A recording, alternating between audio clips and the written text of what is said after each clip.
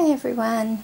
So I finished my fabric album off and I thought I'd give you a show. I went ahead and put the cover on because I'm not in a position to do step-by-step tutorials or anything like that at the moment because I have a very small space that I work from.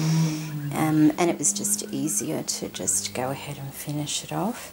It was quite easy to put the cover on. It was just a matter of sewing it to the little bits that were left at the end in the same way that I'd sewn the pages on, so it wasn't difficult at all. It was more the layering of everything that made it a little bit more time consuming, but I think with these kinds of books it's time consuming anyway, especially if you're sewing it. There's many hours work in this. It's probably, if you're after something a bit quicker, gluing would probably be a much quicker way of putting one together. Okay, so this is my front cover that I've made. I have a little bit of, I hope I'm not making you dizzy or anything, a bit of wedding applique there. I think that was from Annie's store, and also some lovely trim there from Doiley. Some handmade flowers just there. We have a brooch there and some more flowers, a string of pearls. We've laid doilies underneath. I have my snippet there with my title in it. There we go, 1850s to the late 1860s, the crinoline. Of course, the crinoline was the underskirt of the dresses that gave them their shape, the hoop skirts. We have some jewels in amongst that seam binding bow there. And then underneath all this, actually, if I just pop it on the back, you will see. There we go. There's the wedding applique and the other trim. And this is actually part of a skirt I got from a thrift store, and I just cut the lower ruffle off it. And I thought, well, you know, it sort of mimics the old dresses, so I put that on the back. So that's the back, and that's the front.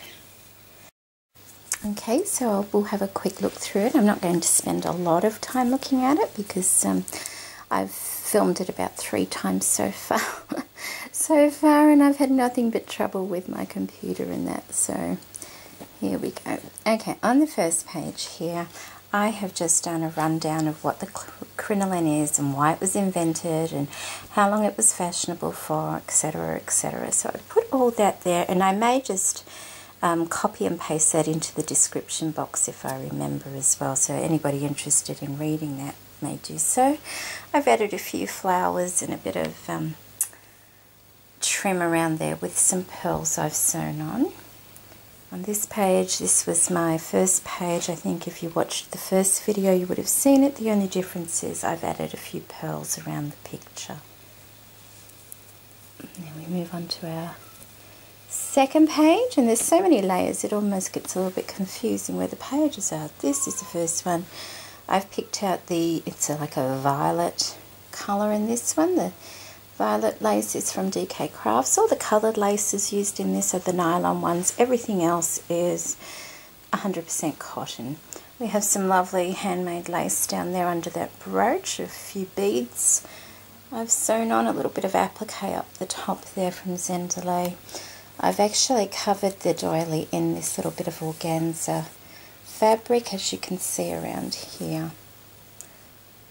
Okay, and on this page we have just some bits of lace. A lot of this, this one is very old. It's off this piece of fabric, which was actually part of an old food covering.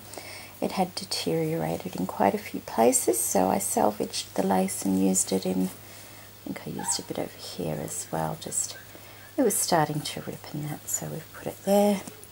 Some flowers, a few sparkles amongst the flowers. I've put the lace over the doily in the background here just to add that little bit of violet because I really don't have a lot of that colour at all. So that's the second set of pages. As you can see, I've just popped a piece of lace in between each of the pages to finish it off nicely. And the third page, all the pictures, they have one sort of colour in common on both pages, so I've just used that colour as the accent. This one obviously is green. I don't have a lot of green either. I had some very wide green satin which I've placed under this old lace here. Applique, vintage laces. This little bit of trim here was from Angie. Thank you, Angie. Some old lace there and some beading, which was an old necklace. I've used a few old necklaces in the book. I think it gives a nice touch. And there we have this lace, which I got from eBay. It's quite old. It was very smelly actually, so I had to give it a very careful wash, and it's a little bit stained in a couple of places, but I really like it. It's a lovely old lace, as you can see. So there's that page there with some, you know, there's doilies underneath everything. It's layer upon layer, and sometimes you think, oh, does it really need any more? But then I think, well, that's why I bought them. Okay, straighten that up a bit. I love this page. It's so pretty. Look at that. It's in both pictures. There's pink and blue, so we've got one page of each. Once again, the strips of pink are nylon lace. Everything else is cotton. We have a little crocheted flower here. I think that one was from Kimmy. And these gorgeous vintage buttons. I really love those. They have the biggest shank on the back. It's like a big twisted bit of wire. So old. There's some more of that salvaged lace there. As you can see, it's a bit tatty. Old necklace I've strung there. So I like that one. It's like a nice swag effect. And then there's this one. It looks like they're going to a ball or something. Look at that beautiful applique. That's quite an old applique, that one. I love that. Some of this trim, that's from Doiley. Big piece of lace behind it all there. Some more of that old lace. And I've actually, this is a trim that I got as well, which was, it's deteriorated also. There's a few little holes in it. And I just took a sequin and a little pearl off some wedding applique and stitched it in the middle of that, just so it would tie in with that nice big applique up there. And then just part of a necklace down the bottom to finish that off. So that's, I like that page a lot. It's very pretty. Love the dresses. Don't you just love the dresses? It's all about the dresses. I want to go and I want to see Gone with the Wind again now, because I love that movie. And this is a more darker page. We have some glass beading down here with some trim. Oh, that one's nylon too. That's a newer one, that one.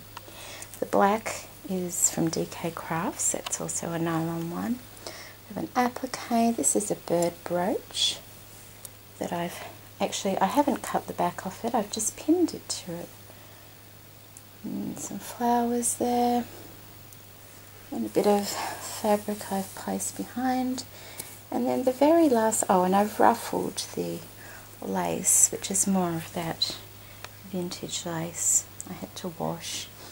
And this is the last page here, and I've popped a pocket on this page, just so that I can type up the information, where I got everything, what site I found the pictures on, and put it in that pocket for just future knowledge. And some beautiful, beautiful lace here. That's also from Doiley. And Doiley's on YouTube. She often sells laces and wedding appliques and things like that. So I was lucky enough to be able to buy some from her. And that's it. And you've seen the back cover. So let's just pop it on the front again. And there we go.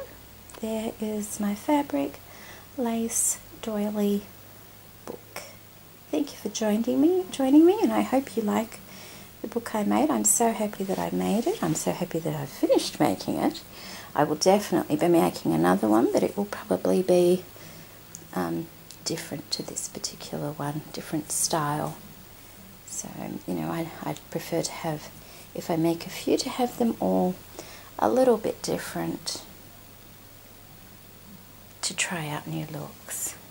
But I'm very happy with this. Thank you for joining me today. Bye bye.